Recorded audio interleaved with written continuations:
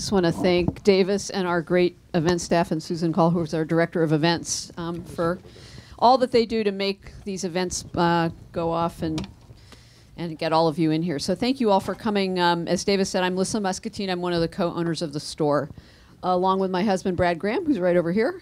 And we are so delighted to be able to host Mark Landler tonight. I think he has many friends in the audience, I suspect. I suspect he also has a few sources. You do not have to raise your hands. That's okay. For those of you who don't know Mark, I guess the best way to describe him is that he's one of the most respected journalists in the country. He has worked for nearly a quarter of a century for the New York Times as a business reporter, bureau chief in Hong Kong and Frankfurt, European economic correspondent, White House correspondent, and for the past 5 years as the paper's diplomatic correspondent, covering both the White House and the State Department during that time. And it's in this most recent assignment that he's gained much of the reporting for the book that he'll be talking about tonight. As Davis said, it's called Alter Egos, Hillary Clinton, Barack Obama, and the Twilight Struggle Over American Power. This is Mark's first book. It is truly, I'm going to make him blush, it's really a triumph of journalism, quite honestly.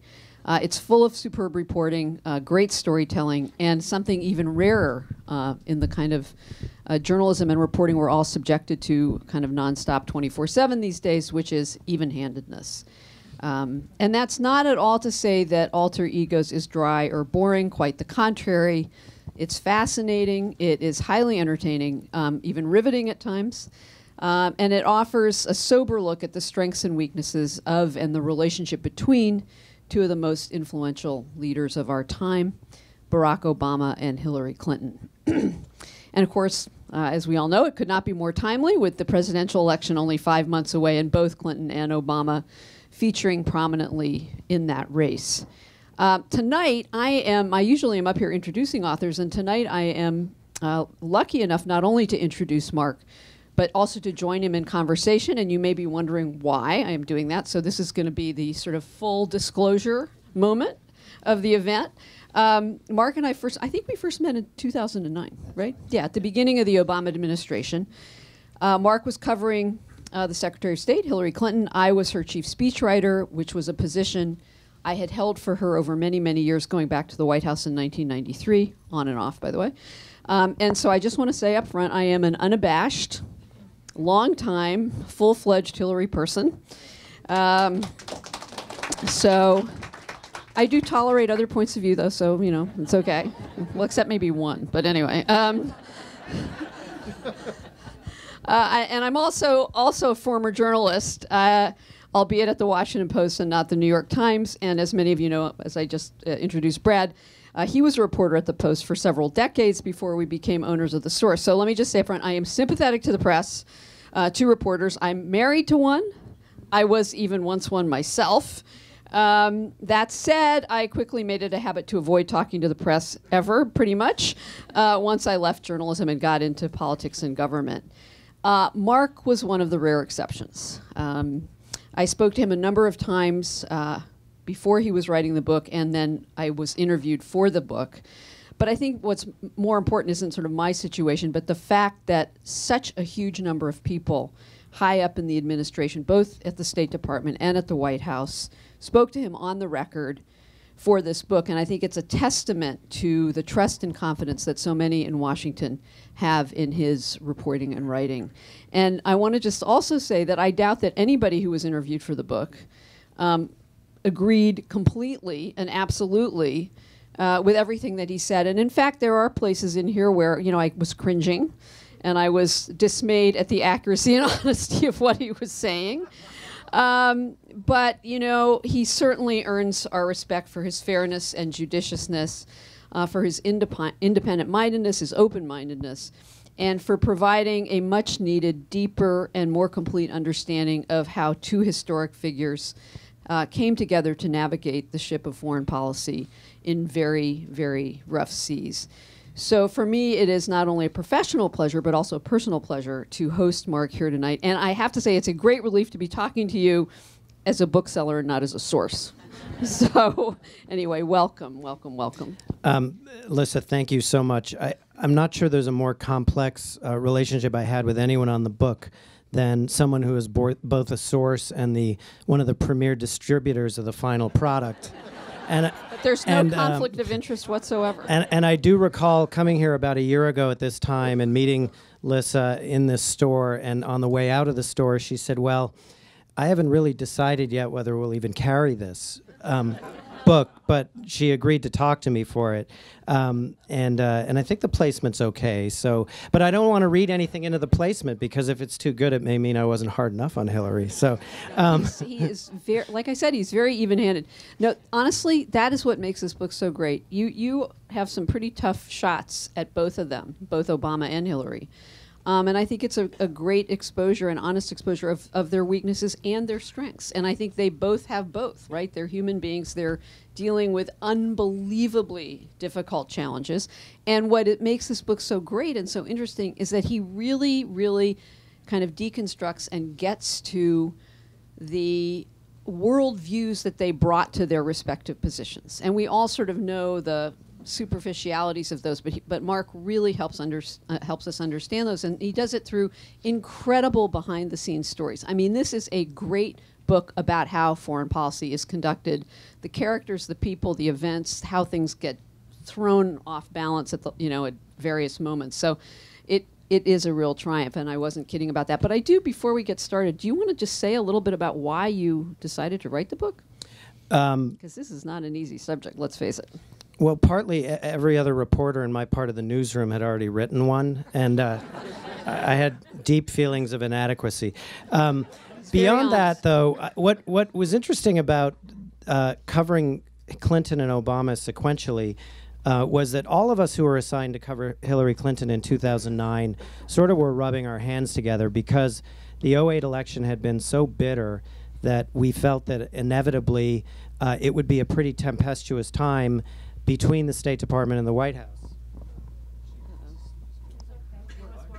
Can you hear him in the back? No? Uh-oh. Okay. Now you can hear me, though, right? Okay. So we expected that there would be a lot of backbiting, a lot of leaks, that some of the bitterness of the campaign would inevitably show up in the relationship. And some people even thought it would all end in tears and she would resign or be fired. And I think, and there's a couple people in this audience who were with me in those early days, we were all sort of immediately disappointed when we realized that none of that was going to happen. And that, in fact, on the contrary, it was going to be kind of incredibly tranquil waters, a lockstep administration, no drama Obama, Hillary playing, as she has at other times in her life, the good soldier, being extremely loyal. And so, that didn't end up being a story at all for the first 2 years I was on the State Department beat. But as I went over to the White House and got to know the staffs of both of these principles better and began to get behind the scenes a little bit, I realized that the surface tranquility covered some interesting and I felt significant differences in point of view and even in worldview and in views of America's proper role in foreign conflicts, the use of the military, among the other tools, and including diplomacy. And so I felt that there was a more interesting, nuanced relationship to explore. And so as I hit sort of the fourth year on the White House, and it became fairly clear, even though it was not formally the case at that point, that Hillary Clinton would run for president, that it would be a good time to write a book that really got underneath the surface and tried to explore how the different views they brought of American power, and also the role that Hillary had played in the big war and peace debates of the first term, and to the extent possible, how much of a roadmap that provided to what kind of a president or commander-in-chief she would be. So that was really the idea behind the book. Before we get into the substance of the book, I have thought about this a lot, because the reporting in it really is, the detail is incredible. And as I said, a lot of people talk to you. But, when you just sort of step back, and having been on the outside as a reporter back in my day, but now also on the inside, both of these universes, the Clinton and Obama universes, are notoriously tight-lipped, notoriously leak-averse, and notoriously controlling of whatever gets out. So that kind of sounds like a reporter's nightmare to me. No? Well, one of the advantages, it is, and I think most White House correspondents will tell you this has been a more challenging White House than most in the recent history because of their success at keeping a lid on the kind of news that reporters thrive on, which is to say dissent, gossip, all that sort of thing. And likewise, the Clinton ship at State, it may not have been as much true of the 2008 campaign, but it was true at State, was also a fairly lockdown operation. I think the advantage that I had in doing this book is that as a State Department correspondent, I spent, dozens and dozens of hours on airplanes flying around the world with the secretary and her closest advisors, and just through all of those hours of sitting in this old Boeing 767, 757, we got to know each other well, and I think that's how I was able to build the relationships that allowed me to penetrate a little further than you would typically get. And likewise with the White House, just it was partly longevity, partly all these hours on the road. I really was able to get to know the two teams and I think get a little bit further behind the curtain. And there is also that sort of age-old truism in Washington that eventually people just want to be in the story, right? I mean, they want to make sure their point of view is expressed, so the more you know, the more you get other people to And also the closer you get to the end of an administration, the more you see people wanting to, really set the terms of their own legacy, and I think I benefited from that as well. I did want to just ask you about the title of the book, the subtitle in particular. I don't know how many of you have actually looked at the book or you've seen the title page, which is, as I said before, the subtitle is Hillary Clinton, Barack Obama, and the Twilight Struggle Over American Power. And I don't know how many of you have opened the book, but if you do, you'll see that Twilight Struggle is a phrase from JFK's inaugural address in 1961. And Mark quotes it at the very beginning. Now the trumpet summons us again, not as a call to bear arms, though arms we need, not as a call to battle, though embattled we are, but a call to bear the burden of a long twilight struggle. And I'm just wondering why you chose that to put in the title of the book. I think what struck me about the long twilight struggle is a phrase I always loved, and I thought it was very appropriate to describe this time. In 1961, Kennedy meant it to describe the Cold War and the battle against communism and the forces of tyranny. So he was characterizing a period of time where it was a sort of a low-grade battle. It wasn't an all-out war like World War II, but neither was it a period of peace and tranquility. And I thought in a way that was appropriate to the period we're in now, particularly the war against or the battle, a campaign against the Islamic State and the forces of militant Islamic militancy around the world. I felt like there were some of the same characteristics where we're not at war in the national mobilization World War II sense of the word, but we are clearly in this long, low-grade battle that shows no signs of abating and which will dominate the next president as surely as it has dominated this president. And that's what the allusion was. I know some people read it as twilight meaning American decline. I didn't mean it in that context. I was aware people might read it in that context. I didn't really want to get into the debate over whether the country's in decline. That's a debate that gets conducted perennially. People have strong views on both sides. And it really wasn't so much about that as the notion of this long struggle. No, that's interesting because I was wondering exactly about which of those meanings you had intended. The other thing that comes through in this book that I found really interesting, I'm not sure why I hadn't thought about it quite as much until I read the book. We hear about all these divergences between Clinton and Obama. And we also know there are a lot of similarities. They're both Democrats. They both have backgrounds in advocacy. They're both lawyers who have a sort of reverence for rules and the law. They both have fairly shared values and ideals about the role of government, I would say. But they diverge in a number of places. And one of the places that really comes through in the book that was interesting to me is this generational divide between them. And I'm wondering sort of where that ranks among the differences between them in terms of their approach to foreign policy. Obviously, we see it in their view of the post-Cold War world, even in the way they relate to foreign leaders of different ages, right? I mean... Absolutely. Yeah. And I think probably I sort of posit that there are geographic and generational and cultural differences between them that are all contribute to their different worldviews. And I'll quickly summarize those worldviews just so we're clear what I'm talking about. With Hillary Clinton, I think she's a sort of a classic post-World War II America as the indispensable nation.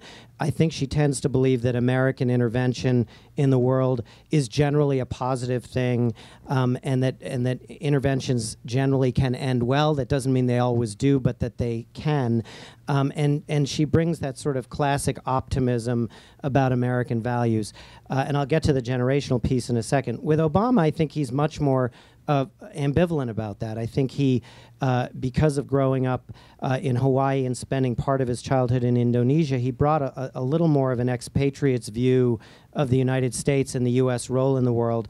And I think he's just far more skeptical that intervention will end well. I think he, his formative experience is the Iraq War, which ended, disastrously. So I think that's in a nutshell how I see their different worldviews. Where the generational thing is critical, I think, is that Clinton had, in addition to growing up in a post-World War II home with a Navy petty officer father and having a kind of a sense and a respect and even reverence for the military in her early childhood, she obviously then had her very well publicized transition and transformation during the Vietnam era.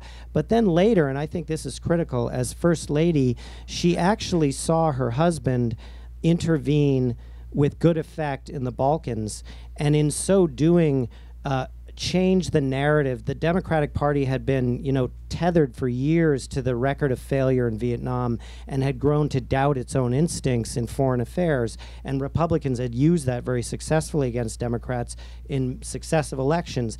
What Bill Clinton's Balkans intervention did is, for the first time in a generation, give a positive example of where humanitarian but military intervention can work. And I think Hillary Clinton not only drew deeply from that, but in fact pushed her husband in some cases in this area. And Lissa was there for this and probably can attest to it. Obama missed that entirely. Obama was during those years a state senator in Illinois and a law professor at the University of Chicago. I think for him the Balkans is a distant chapter, one which he hasn't really drawn that deeply of in formulating his own worldview. So where does his worldview come from? Well, it comes from overwhelmingly from Iraq. Not only did Iraq open the door to the presidency for him, it became the template by which he really judged almost all his foreign policy decisions.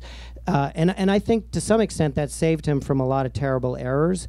But you could probably also make the argument that his policy to a fault became not Iraq.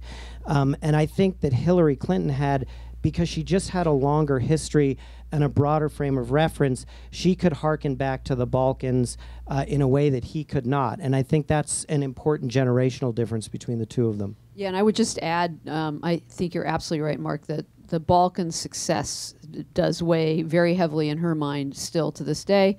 And did throughout. Also, the failure of non-intervening in Rwanda, I think, haunted her husband, and he has said, it was the gravest, his gravest regret of his presidency. So those two combined, I think, definitely fueled that. And just, again, always in my effort to be sort of even-handed here, the Balkans may have contributed to leading her in to a disastrous decision on the original vote to authorize the Iraq War, because I do recall the fact that in the fateful speech she gave in the well of the Senate for why she was voting in favor of that war, she cited very heavily the Kosovo example, where her husband decided, when he was faced with a certain veto in the UN Security Council, that he was going to unilaterally support that bombing operation, and that weighed very heavily in that decision, a decision that she obviously came to regret and apologize for years later. Yeah, no, exactly right. Just to digress for 1 second, you mentioned her father being in the Navy as a petty officer, and this sort of notion of military people around her. And in the book, you get into some detail about her interesting relationship with the military brass. I mean, and I think it was something that always kind of was fascinating to me, honestly. She kind of really likes the military guys, and they really like her. You talk a lot about her relationship with General Jack Keane, who has become almost like an advisor to her over many, many years. But it made me wonder, Obama never has had anything comparable to that, correct? Well, yes. I mean, I think it's fair to say he has not, but I think you have to sort of add quickly that he did develop confidence and some sense of comfort with a number of his advisors, Martin Dempsey being one. But it is true that the military commanders that Obama has tended to like and gravitate toward are the ones that reinforce his pre-existing instincts. And maybe that's true of Hillary as well. He likes Martin Dempsey, who's a very cautious, reserved, a commander who's reluctant about using military force unless absolutely necessary. With Hillary, and I do devote a chapter to this because I think it's fascinating, there are a number of commanders with whom she has decade or longer relationships with, where she meets them regularly for drinks or dinner and discusses all kinds of, all the major issues. And Jack Keane is the one that I tended to focus on the most because I think arguably he's got the largest influence on her. And I don't know how many people in this store are Fox viewers. I'm going to guess it's probably a smaller percentage than in the nation as a whole. But if you turn on Fox on any night of the week, almost, Jack Keane is on it. And the reason I know that is because I've actually been in a few green rooms lately at Fox, and I've run into him twice. So he haunts the halls of Fox. He is a decorated former Army Vice Chief of Staff. He's importantly the architect of the Iraq surge. He is the person that went into the Oval Office and really persuaded George W. Bush to surge troops into Iraq in 2007. He is also a New Yorker, a native New Yorker, and got to know Hillary when she was a senator from New York. And she, despite splitting with him on the surge, because if you recall, she opposed the surge, she has spent a lot of time with Jack Keane over the years. And in fact, I saw him, I guess, this time last year, and he dropped that he had just spent 2.5 hours with her discussing the Islamic State and what to do about Syria. And one of the things he advised in this meeting was that she should advocate in favor of a partial no-fly zone to open these humanitarian corridors in Syria. And a few months later, she came out in favor of that position, a position, by the way, that's not shared by President Obama. So he's one of the characters. I also write about Petraeus. All of you know a lot more about Petraeus, as well as some of the other generals. But I just think that this is a very interesting part of her that's worth knowing as you assess what kind of a commander-in-chief she would be. It's just reminding me that in 2008, you may remember this or not because it wasn't that important, but she was very proud of the many generals who endorsed her. And she sort of kept a chat, how it was like 25, 30, I don't know. It turned out to be a lot. And it really mattered to her a lot. And not just for her bona fides as, the first woman to be commander-in-chief, but I think just because of this interesting sort of relationship that she's had. I want to ask a question about the Middle East because obviously a lot of the book is devoted to not just Israel and that section of the world, but also Iran and Libya and Syria and what might be called the quagmires of that region.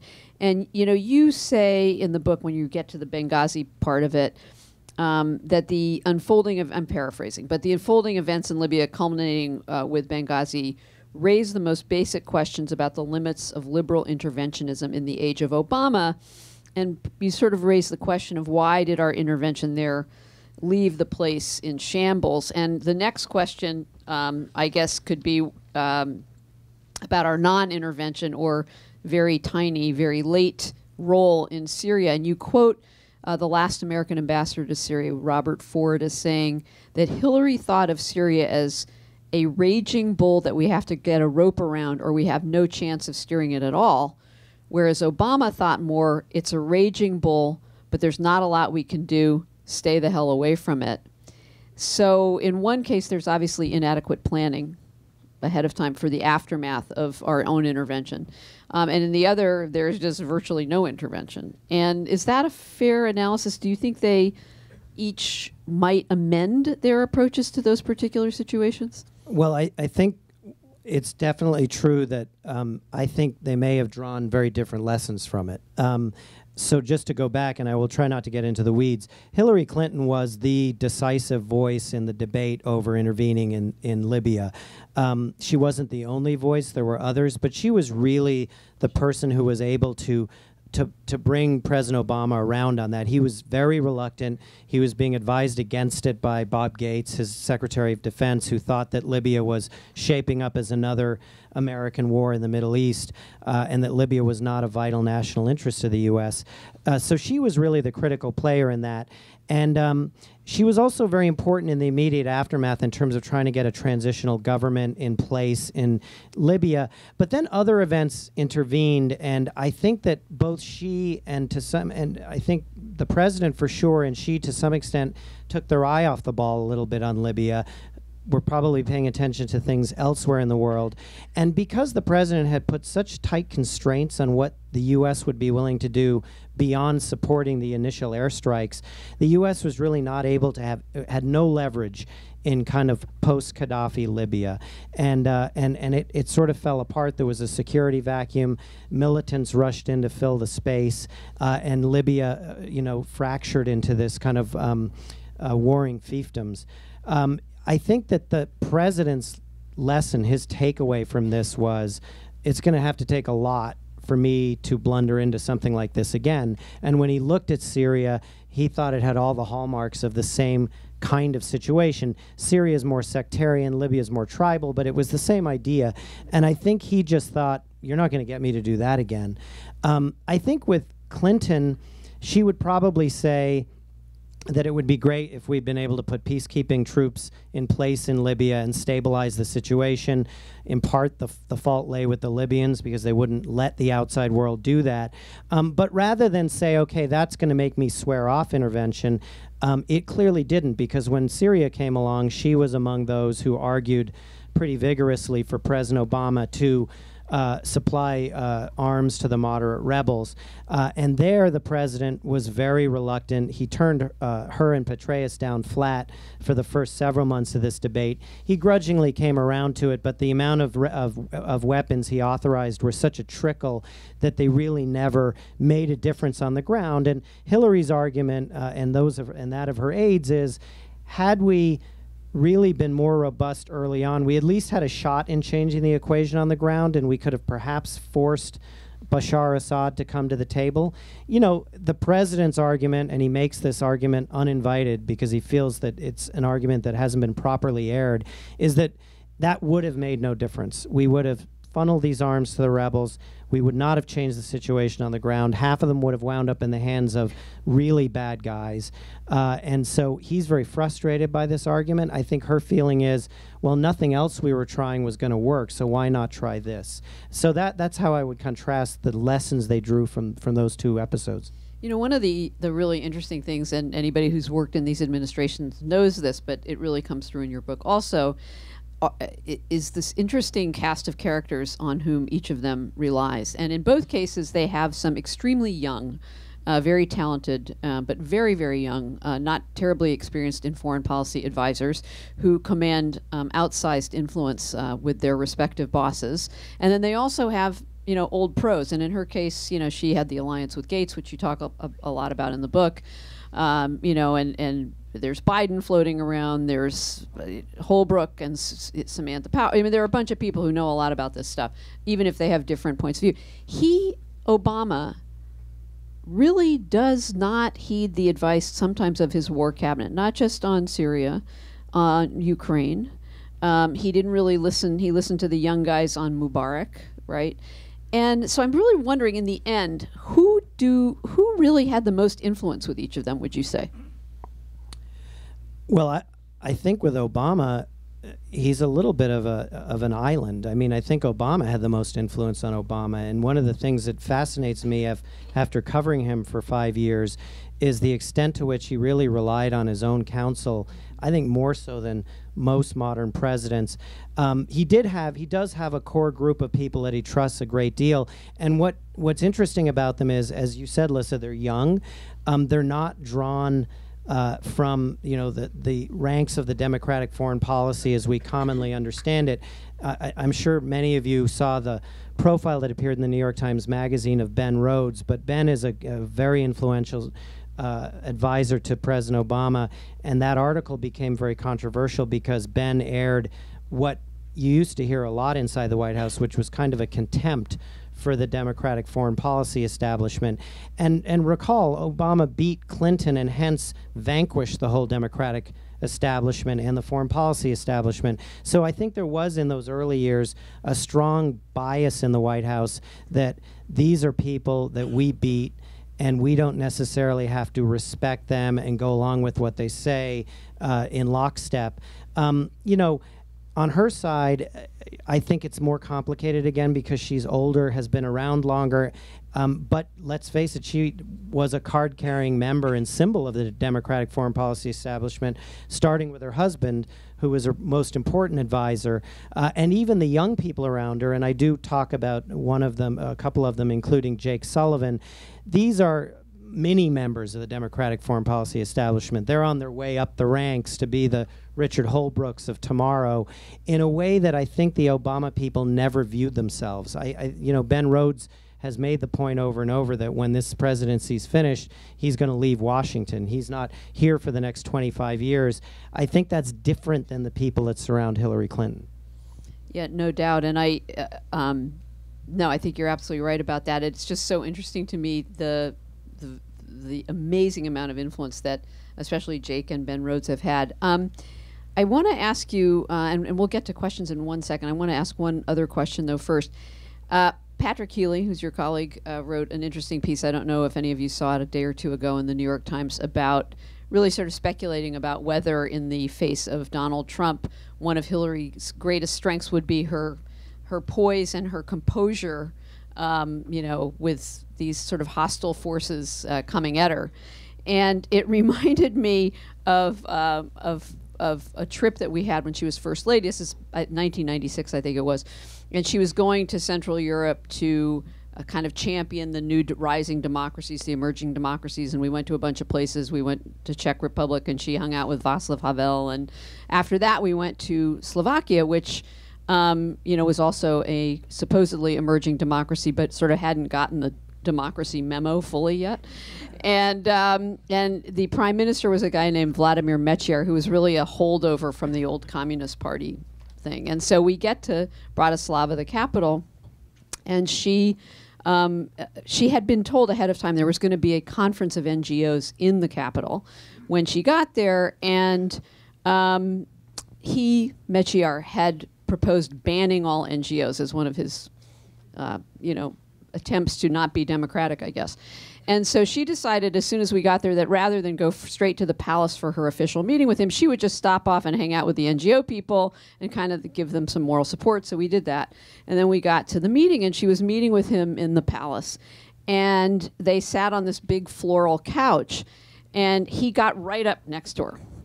And he just thought he could sweet talk her. And he's like, oh, how is Chelsea? How is the weather in Washington? And how are the flowers at the White House? And, she just sat there and she said, Mr. Prime Minister, you are suppressing the NGOs. You are not democratic. You are, and she just kept scolding him. And with each scold, he would move an inch further away from her. And by the end of the conversation, he was at the far end of the couch and she was at this end of the couch. And so that's, and she's had to deal with a lot of really nasty, unsavory characters in both the diplomatic and political lives she's led. And you have a great story, and I'm not going to get into it because you've got to read it, but about her first meeting with Putin at his dacha outside of Moscow, where you guys all thought he had sandbagged her in front of the press and that she was going to be furious, and she sort of laughed it off and said, oh, he's just playing to his domestic audience, because she kind of understood it. And it made me realize there is a part of her that really kind of relishes the gamesmanship of diplomacy, the gamesmanship of sort of the chess game of dealing with these even hostile, antagonistic leaders. And Obama, by contrast, seemed to me from reading your book, really searches out people that he feels he is going to have an honest, true personal connection with. He went a little too far on that with Medvedev in Russia. You say he was curiously uncritical of the president of Singapore, who, despite having, he hosted at the White House and he celebrated and he wouldn't criticize him on human rights, probably from his childhood reverence for him from living in Indonesia. So it's just interesting to me. I mean, he doesn't really care as much about personal diplomacy, does he? No, and I think you're right. I think with Obama, it was always he was always searching for people with whom he felt that he could have a very honest conversation, and sometimes they were unlikely characters. I mean, Lee Myung-bak was the president of South Korea. He was kind of a chilly guy, but he appealed to Obama. He liked his intellect. He liked talking about education with him. Angela Merkel, he developed a true relationship with that only got soured, after she discovered that Obama was wiretapping her cell phone, and then interestingly, the president of Turkey, Erdogan, who's turned into a terrible disappointment for Obama. He initially thought he was a sort of a new kind of Muslim leader that he could really have rapport with. So it was with.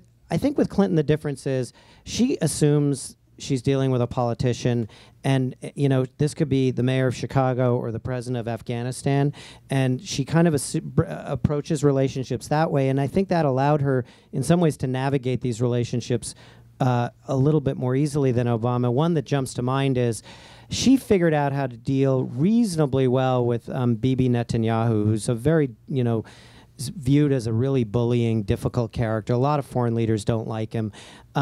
She got along with him. She shouted at him. She used profanity with him. But it was a functional relationship. President Obama has a non-functional relationship with Bibi Netanyahu. He really doesn't get along with him at all. The two of them hold each other in contempt. And, that's been a problem for U.S.-Israel relations. Not an absolutely, irredeemable problem, because the relationship occurs on many other levels, but this has been a real issue. And so I do in the book at various points try to talk about how these two people relate to other world leaders, and I think that's kind of the difference. Obama seems to want a real friend, and Hillary knows she's not going to get one anyway, so she's just happy if she can do business with someone. That comes clear logic. I want to invite anybody who'd like to ask a question to make your way to one of these microphones, because I'm sure there are going to be plenty of questions. And sure, go ahead. Oh, already? Okay, well. I got so many, I can't do too many. You only have one for now. Only one? Only okay. one. Only one. Well, I guess I want to give it the biggest, sort of broadest one, and having to do with, say, your use of the Twilight phrase in the subtitle. Most of the discussion has been about the Middle East and terrorism and so forth. A little bit about Russia. Essentially nothing, though, so far on Asia. How do they differ? How do they differ in terms of their approach to Asia, pivoting to Asia and so forth, in terms of assertiveness, and similarly for Russia in terms of dealing with Putin and so forth? Or,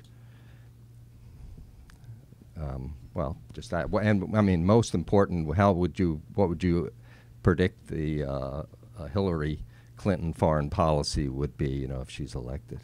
Well, I do have a whole chapter on Asia, and I was a correspondent in Asia, so it's one that really interested me. That's an interesting one, because I don't think there's much of a divide in terms of their approach. They both wanted to focus heavily on Asia. I think they both felt that the Iraq War and the post 9/11 period had meant that the U.S. had neglected that part of the world somewhat. The U.S. always focused heavily on China, but the rest of the region had sort of been neglected.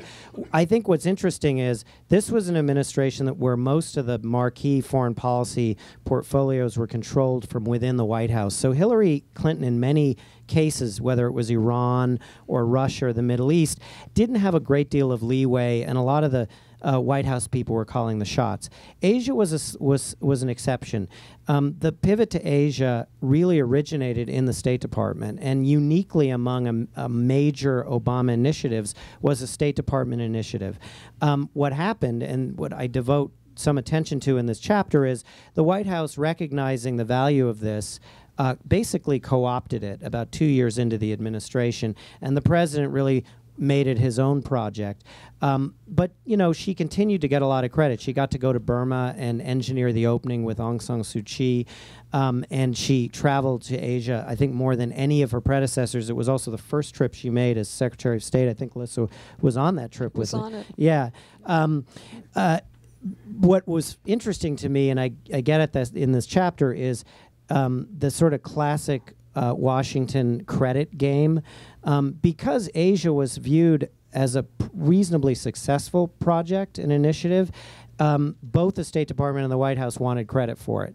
And credit is a pretty vicious game in Washington, especially if you're fighting over a success. And so what happened at the end of the first term is that Hillary, and I'll tell you one funny anecdote. I don't want to give away all my anecdotes, but this one's a funny one. So Hillary wanted to kind of summarize all her work in Asia in an article for Foreign Policy magazine.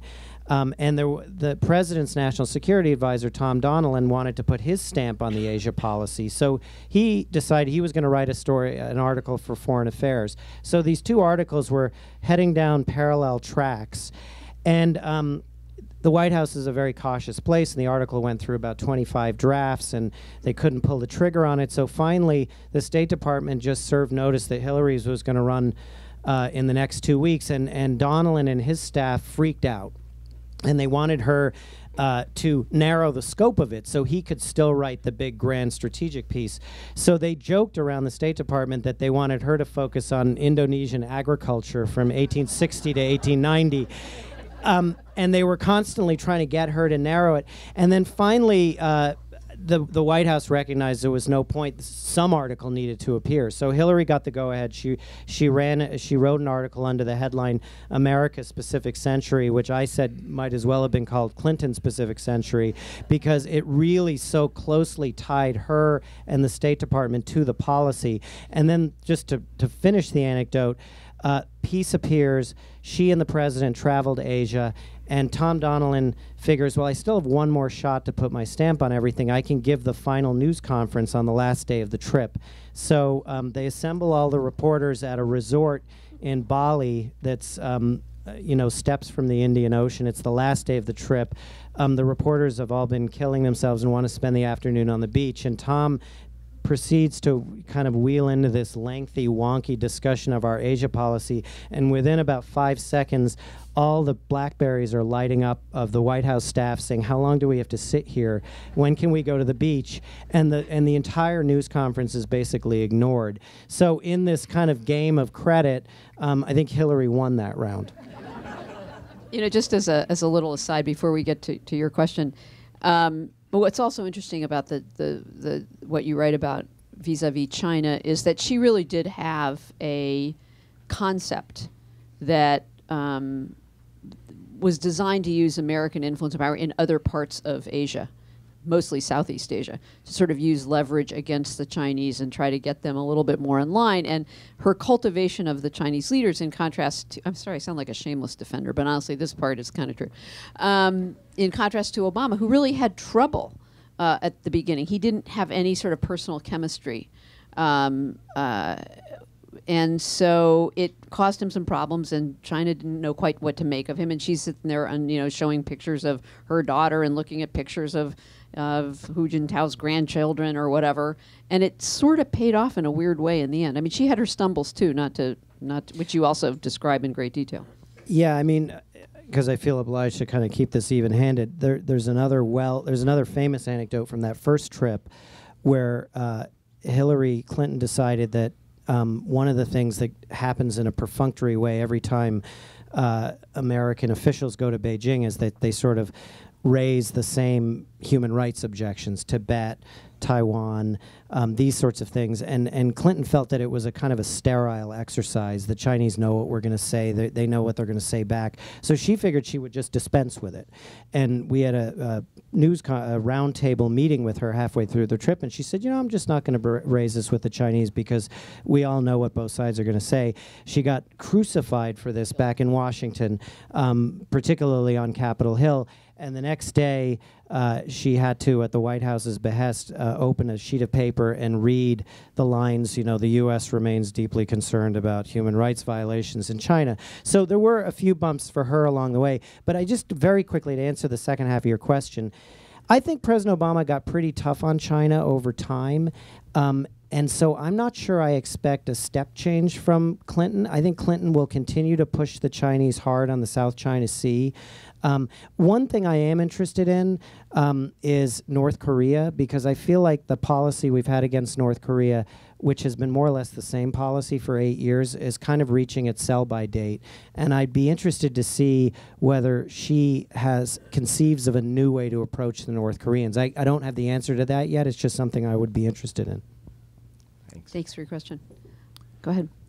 Given the president's care, or some would say reluctance, regarding Libya, Syria, and perhaps even Ukraine, what do you think his reaction would be if there were an attempt by Putin to move into one of the Baltic republics, which are part of NATO, or if there's a military confrontation in the South China Sea between naval forces of the United States and China? Well, I think the Baltics, because of the Article 5 defense provisions in the NATO treaty, I think he'd be obliged to respond to that, but I think he'd be very worried. And I think the case that he's made about Ukraine from the start is that it matters so much more to the Russians than it does to us. So any escalation, the phrase they use, it's very wonky, is escalation dominance. They will inevitably escalate more than we're willing to escalate. So I'm hoping that I guess the outcome is that Putin may be crazy, but he's crazy like a fox, so he won't go that far. On the South China Sea, that's a question of, will there be an accident? I don't think the U.S. would ever provoke any kind of a confrontation over the South China Sea. I just don't. I think it's unlikely, but I do think there's a high potential for an accident, some sort of a clash between an American ship and a Chinese airplane, something like that could escalate in an unintentional way. And I think that's the unintentional aspect is what worries the U.S. about the South China Sea. I think in the case of Eastern Europe and the Baltics, there's more a hope that Putin knows how far he can push before the West will inevitably have to react. Thank you. Sir? I'd like to ask a serious question, but it may not sound like one. Based on what you know of the momentum of foreign policy over the last 8 years, if the next president happens to be Donald Trump, do you think there's enough momentum that foreign policy would continue, or would he bounce around or try to change things drastically? It's an absolutely serious question, and it's kind of unanswerable because he's proven himself to be so erratic and contradictory so far. I mean, one would hope that underneath all the bluster and bombast, he's kind of a pragmatist, and maybe there's some evidence for that. But the truth is, if you look at his recent foreign policy speech, it's just a farrago of different ideas. He wants to be out of the nation-building business and avoid future Syrias and Libyas. On the other hand, he wants to bomb ISIS into oblivion, do a massive military buildup, and then he wants our allies to feel that we're reliable and predictable, but meanwhile he wants to pull financial support for the NATO alliance and the nuclear security umbrella over East Asia. So in three different areas, he's contradicting himself. And by the way, I would argue, just to sort of tee up the coming general election debate, this is not going to be easy for Hillary Clinton to handle, because he can attack her from the right and the left, which is very unusual for a Democratic debate. Normally, Democrats are fighting a national security hawk, and she's pretty well placed for that kind of a debate, given where she comes from. But he can say, well, I opposed the Iraq war and you supported it. and I oppose paying too much money for NATO, and you support it. And then on the other hand, he can say, and by the way, you got us into Libya and Syria, and I would avoid those messes, and I would more effectively fight ISIS than you will or have or did as Secretary of State. So I think that she actually faces a sort of a tricky foreign policy debate against Trump. And my sense is the way she will try to deal with that is to make a very simple argument, which is he's just temperamentally unfit and unsuited to be commander-in-chief. Yeah. No, I think that's probably right. But you're right. People seem to think that she's going to walk to the White House in a landslide, and I'm afraid that may not be the case, much as I would love it. But no, I think this foreign policy, he's so non-categorizable, and she's also, as Mark was saying, she's viewed as part of the establishment, and this is, if anything, this is the year of the insurgent anti-establishment mood on everything. And she'll also, he'll try to kill her on China, and you just sort of go around the world and pick your spot. But sir, go ahead. Given the last few years in Japan, we've seen a movement towards trying to redefine their military status and amending their constitution. Assuming that continues in that direction, how do you see Hillary Clinton as president sort of navigating our relationship with Japan via South Korea and with China? Well, I should say up front, I'm not a Japan expert, so I don't want to sort of delve too deeply into where I think Japan is going. As a general rule, she would very strongly favor continuing all the security alliances that we have in East Asia, and unlike Trump, argue very strongly that the Japanese should continue to rely as much on the security umbrella as they have in the past. She spent a lot of time going to Japan and building relationships there. So I don't necessarily see that Japan is going to be a major issue unless the Japanese and the Chinese have major conflicts in the East China Sea, which they have had already. But in terms of the actual direction inside Japan, it goes a little bit beyond my sort of expertise. Mark mentioned that her first trip as Secretary of State was to Asia. Her first stop, very intentionally on that trip, was in Japan.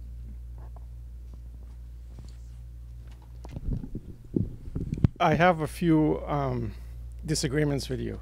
And the first disagreement... I hope you can put them in the form of a question. I'm going to try. Okay.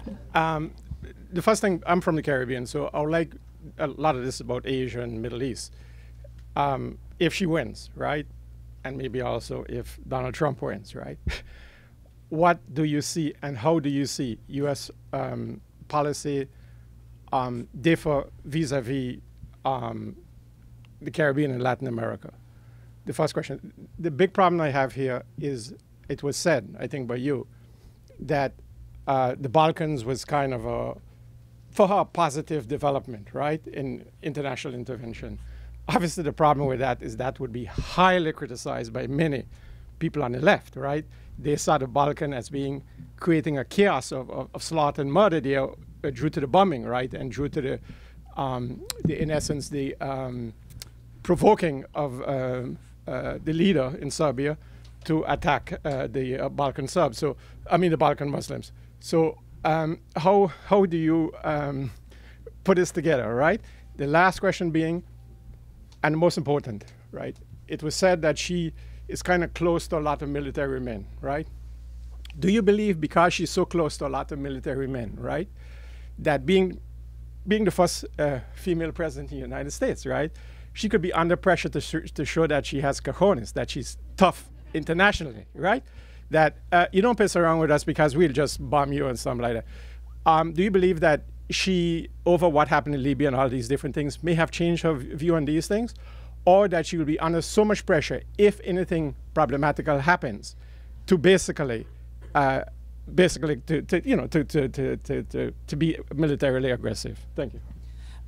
Well, I'll take those in I guess reverse order. So I'll take them in order. On Latin America, I do have a chapter in this book that deals with the opening to Cuba, and I try to put that into a regional context because I think what drove Cuba more than anything else was a recognition that as long as we didn't kind of change this dysfunctional arrangement, it was going to basically screw up our relationships all around the region.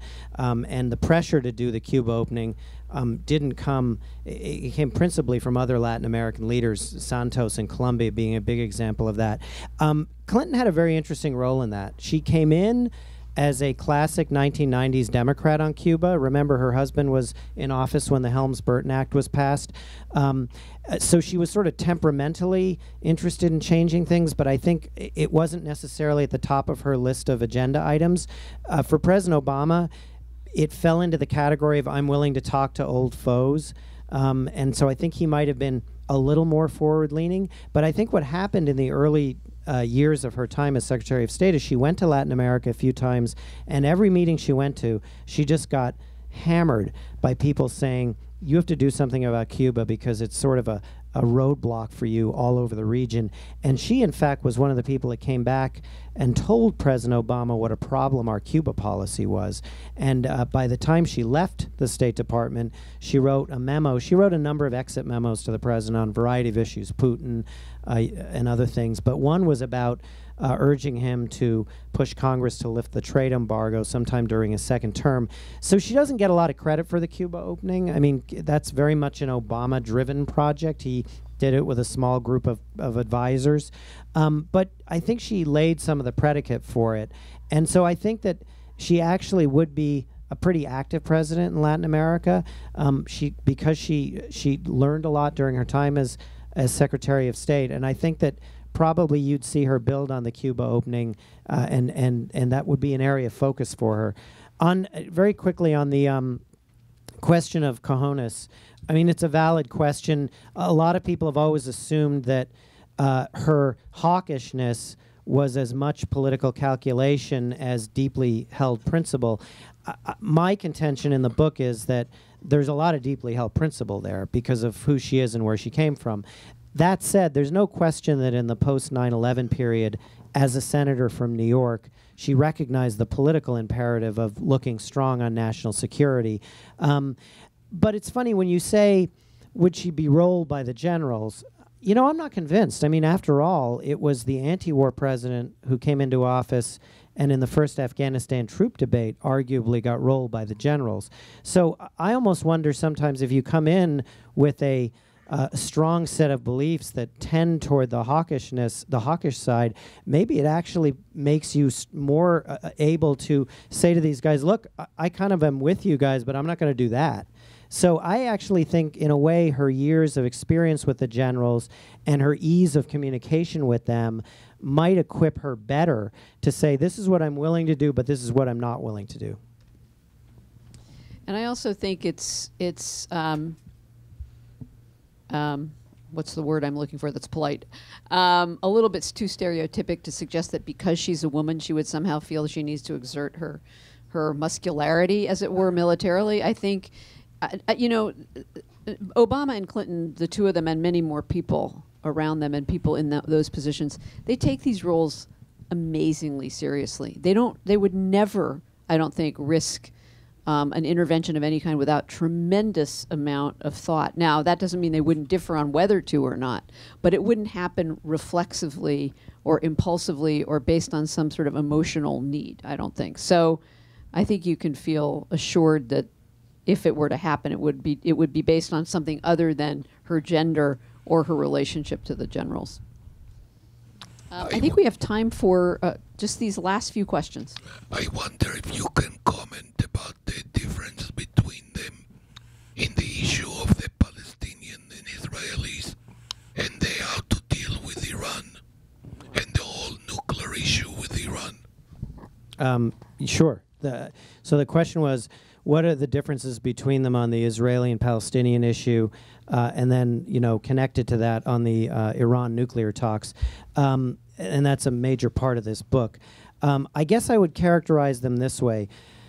President Obama came into office really hoping, and he's not the first president who's done this, but he did it in a very aggressive way to kind of change the traditional relationship between the U.S. and Israel, where we generally back the Israelis and hold them very close and hope that by doing so we can cajole them into making the territorial accommodations that they need to achieve a two-state solution. I think he thought he was going to come in did come in with a little more of a tough love approach. That you really need to, if you want to buy any credibility with the Arabs, you have to be a little tough with the Israelis on the issue of settlements, principally. So he made settlements an enormous focus. I don't think I know Hillary did not think this was a particularly good idea. It's not that she isn't also opposed to settlements. I think she felt that pounding the Israelis on settlements in a public way was going to provoke a backlash. Now, that said, this was a great illustration of Hillary, loyal soldier. Not only did she go along with the policy, she became the most forceful advocate for it, and got herself into trouble from time to time, either by being sometimes too unyielding in the way she phrased it, or then subsequently when Bibi Netanyahu actually agreed to a 10-month moratorium on building, she kind of made a bigger deal out of it than it probably deserved at the time. And I attribute those, it's a sort of rare examples in this case where Hillary didn't get the tone right, and in a way the reason I think that's the case is because she didn't necessarily totally subscribe to the policy, so she found it very difficult to figure out how to calibrate her public expression of it. Now, where that plays into Iran, she's much more skeptical of the Iranian leadership and was from the very beginning. It was obvious and public and well debated during the 2008 campaign. The role that she adopted was, in short, was the bad cop role. She was the one who got the world to line up and impose sanctions on Iran, which were very important because that's what pulled Iran to the negotiating table. On the diplomatic side, my argument is that she was much more skeptical, cautious, and backward-leaning, and that some of the secret talks that predated the public diplomacy, she was not the key driver. To some extent, I argue, John Kerry was in his capacity as a senator, and President Obama, and that while Hillary went along with it, she was not really forward-leaning on it. So they each played their role. President Obama, I think, took a few more risks diplomatically. Hillary was very important in lining up sanctions. To circle back to Israel, the interesting question, there's two questions that are interesting. One, would we ever have done an Iranian nuclear deal if she'd been elected in 2008? I have my doubts. I don't know whether she ever would have gotten over the suspicion with the Iranian leadership. So I think it's plausible we never would have done that deal. Second question, though, on the Middle East peace process and the Israelis and Palestinians, she was not forward-leaning on this. I mean, Lissa may disagree, but I think she played this one safe from the very beginning. I think she did so for a couple of reasons. One, she didn't think that the leadership on either side was in any way really committed to making a deal happen, either Mahmoud Abbas, the Palestinian leader, or Netanyahu. So she saw this as a high-risk, low-probability undertaking, and one that carries a domestic political risk. You can't really forge into this without offending a few people in the U.S., people who vote. So I think that she made a decision to keep it somewhat at arm's length. I don't think that means she would necessarily do that as president, and I thought it was very interesting that last fall in the Jewish Forward, she wrote an op-ed piece about the Middle East, and in it she said that one of her top priorities would be a two-state solution and an agreement between the Israelis and the Palestinians. So this is a case where I think being Secretary of State and being president are very different, and I wouldn't necessarily assume that we wouldn't see her try in this regard. But on Iran, I think her job would be to be the enforcer of this deal and to continue to be very tough on them. Yeah, no, I agree. I mean, it's not a coincidence that she had a special envoy to the Middle East and really didn't immerse herself day in and day out in that. I just want to say one of the things you say that really gets to your other question. You say that, and I'm not sure if you were quoting somebody in this, I can't remember, but that she viewed statecraft less as an idealistic enterprise than as a cold-blooded exercise in balancing power. And when you think about Iran, that's a perfect example of that. We have time for you, and I think there was one more person there. Okay, so if you could make your questions reasonably quick, that would be great. They'll be quick. Hi, Mark. Hi, Alex. This is a non-wonky question in this very wonky crowd. No offense. Can you talk about the personal relationship between them and how did they negotiate their differences and how did they, I don't know what the typical relationship is between president and secretary of state, but I'm curious about how they dealt with It's this? a great question, and I can't confess that I plumb the innermost secrets of these two, but secretaries of state and presidents come in various different formulations. Kissinger and Nixon basically spent half of every day together, and schemed and dreamed and talked, and they were really soulmates in a weird way, although very competitive. Baker and Bush were sort of president and consigliere, where Baker was really the president's lawyer even when he was Secretary of State. And in both of those relationships, the Secretary of State drew enormous power because they were really a proxy for the president. Hillary and Obama, very different, right? Independent political figures with enormous reputations who spent the first year to year and a half getting to know one another and getting past the bitterness of the race. So, and I actually, in my first chapter, get at this, and one of the things that I report is that that she was asked early on, this goes back to the Israel issue, the president's advisors asked her early on whether she would travel to Israel in the immediate aftermath of President Obama's speech to the Islamic world in Cairo, because they thought this would be a good way to avoid sort of snubbing the Israelis. And she refused. It was Rahm Emanuel who put this request to her, and she said no. I think her view was, well, if he thinks it's so important, he should go himself. And the problem that the president's people had with that was that they thought she was still thinking like an independent political figure with her own interests rather than a member of his team. At the end of that year, 2009, I also recount the tale of her asking the president to fly to the Copenhagen Climate Summit to help her basically unstick this paralyzed meeting. And I won't go into the details. It's a great anecdote. It's in the book. But this was a moment where the two of them really bonded, and I think felt that they were very much on the same team. And I think those two events, for me, set the tone of a relationship that I always thought had both elements of competition and rivalry and loyalty and camaraderie. And the way I like to think of it is Obama became really close to Joe Biden, and it's a very heartfelt relationship. I don't think that level of personal affinity exists between Obama and Clinton. At the same time, Obama never treated John Kerry with the kind of respect he treated Hillary Clinton, because I think he knew he viewed Hillary Clinton as just being on a sort of a different level. So it's that kind of relationship, one of respect and regard, but not necessarily deeply felt emotion. And some mutual utility, right? Absolutely. So, yeah. Last question. I'm going to have one final question, but go ahead. Thanks very much. You mentioned earlier that it's the year of the anti-establishment, whether it's Trump's America's First or Bernie Sanders' not continuation of the mainstream foreign policy. But you also discussed that back in 2008, the Obama administration came in thinking they had an alternative to the foreign policy establishment.